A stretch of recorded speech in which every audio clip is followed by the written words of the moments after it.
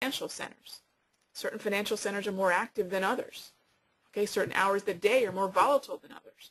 So that anecdotally is just kind of my take on that. But if you have particular questions, feel free to contact the support staff at IBFX. They're probably a whole lot more knowledgeable on those types of things than I am. But that's just my take of having been in the market for about 2 decades here. And I do believe, yes, this will be available later on. Again, I really appreciate your time.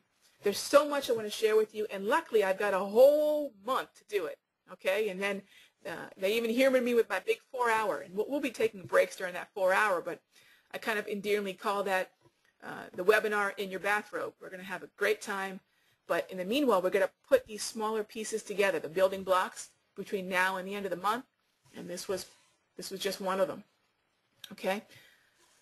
So connection status, good question. You want to be connected. It should be green over red. If it's red over red, that means either you've got the wrong password, or if you're on a demo, it's expired.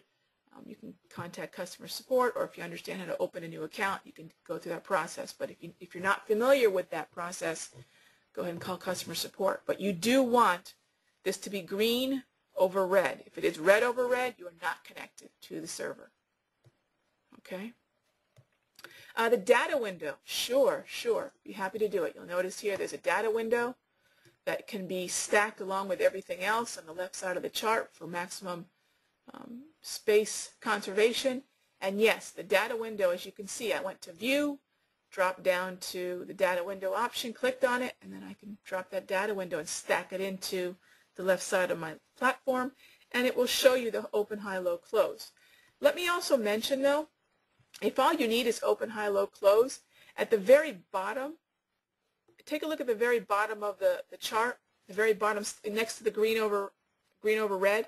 Look to the left of that, and you'll see the date, the time, open, high, low, close for wherever my cursor is.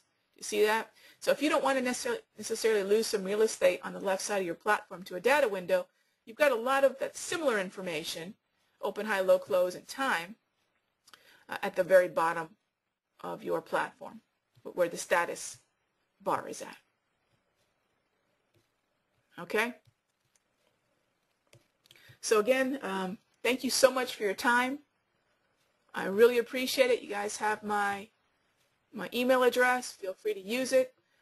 If you have questions or requests for future topics throughout this month, like I said, you guys are the first ones.